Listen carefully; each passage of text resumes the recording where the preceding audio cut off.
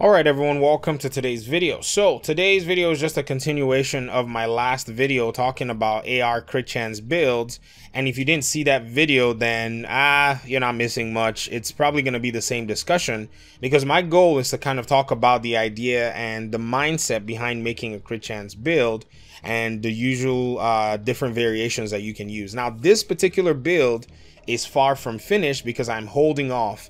I'm supposed to be, I thought I had a Douglas and Harding knee pads that had hard hitting, but apparently I do not have one, and I thought I did. And so what I have is all kinds of pieces all over the place. I have ones with nice crit chance, and then they have like, patience, which I don't want patience. As crazy as that sounds, I know for some people they're like, you don't want patience? I don't because it's not going to work in this build. It needs about 6, isn't it? Patience needs about 6 of your defensive, and so yeah, running clutch you need a 4 or less, and so I'm already at my max, and so that's it.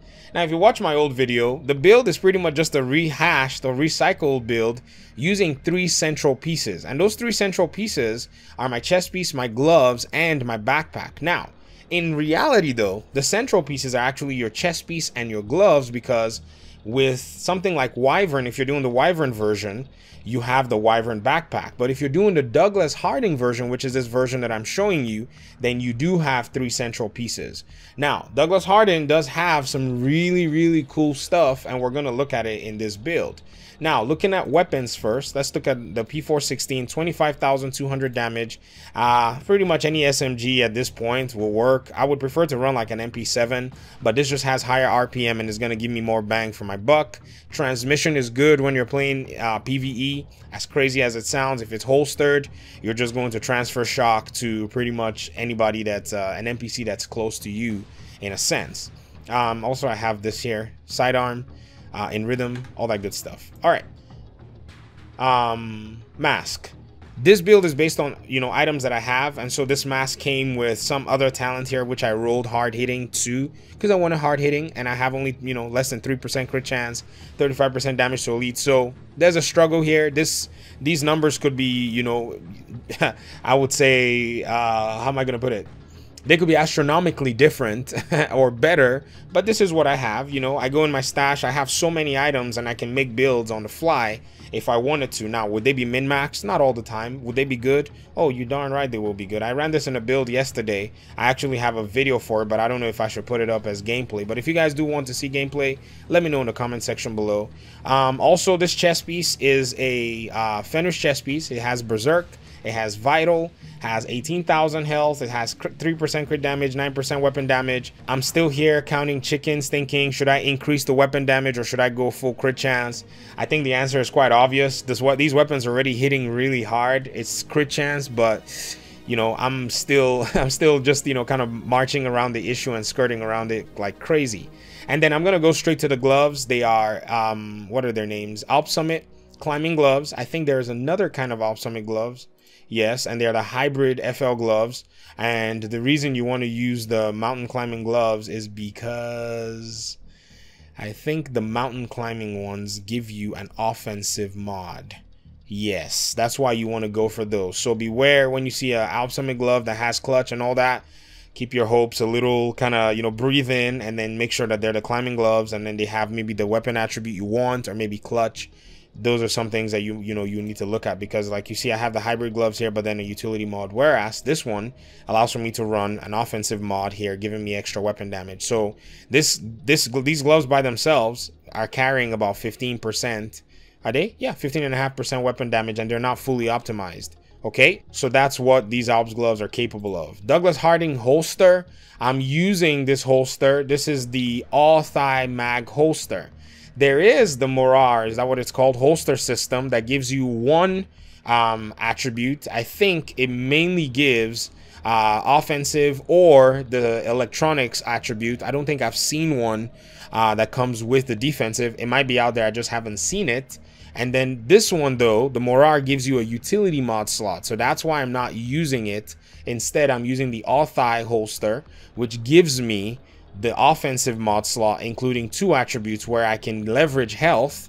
That's why my health is actually quite, in my opinion, for a clutch build, I think it's as high as I could get it, just, you know, pulling stuff out of my stash, not farming, you know, over the course of months and weeks for it. I just was keeping these items just like, that looks interesting. And then this capped out at 13% crit chance, I think because the health rolls out high or something. I don't know why these things cap out. I'm not going to sit here and try to speculate, but that's all I could get. So I think that's all I'm going to take, whatever it is. Knee pads is where I'm in a dilemma. I don't have enough materials right now to craft. You know, it's a good thing that we have these Gear Score 500 craftables that we can get to the crafting station and craft. But I did craft one that had high crit chance. I guess that's a good thing, but I just can't find one that has hard hitting. That's all I need. One with hard hitting, and or, you know, or high crit chance, and then maybe like you know, some a talent that doesn't require, that's not like in a sense passive, that requires something like patience or something like with a chevron in the middle, whatever it is.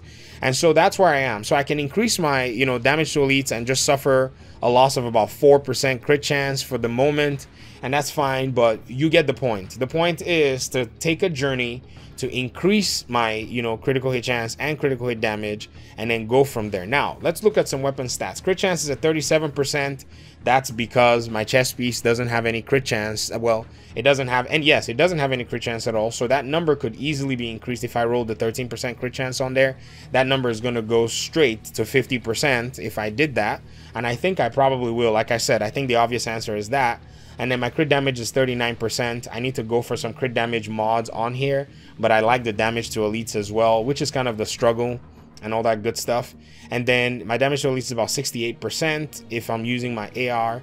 And then if I were using my SMG, I would have 63% damage to elites, and I think I'll have a little bit more crit damage and a little bit more crit chance.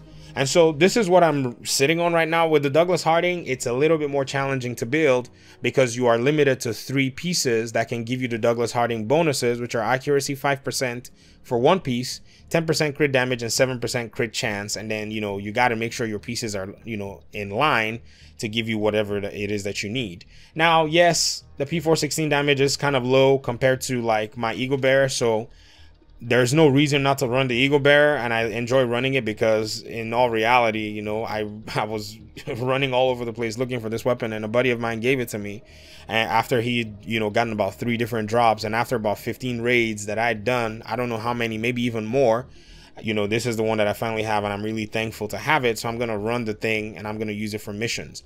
It's a good build so far, and it's not even min-maxed. I'm still working on min-maxing it. But for those of you who are curious about what an AR crit chance build can look like, you are definitely on the way to doing it if you're able to get yourself these 3 pieces that are decent, and then start to look for the specific, I would say, anchors of a Douglas Harding crit chance build, which are your backpack, your gloves, and your chest piece. They could be anything, but, you know, preferably you want to stay here with the Fenris in order to get that 10% assault rifle damage. That's pretty much where you're going to be getting more base damage, and it's too much to actually kind of put aside. I didn't show you one thing about this Fenris chest piece. It actually has an offensive mod slot too, which is crazy. Gives me a whole bunch of damage as well. So weapon damage, crit chance, some damage to elites. Can get more damage to elites if I were to go maybe if I get maybe a better mask someday. That'd be crazy though, to get a Douglas Harding mask that had higher damage to elites and then hard hitting, and all I had to deal with was crit chance. Yeah. I mean, I'm not trying to jinx myself, but that would be hard to get. I didn't show you my backpack, I'm sorry. Backpack, 10% weapon damage, 5.5% crit chance, damage to elites here, an offensive and a defensive mod slot as well. So these are the items that I have, and this is what I'm building currently. So let me hear what you think in the comment section.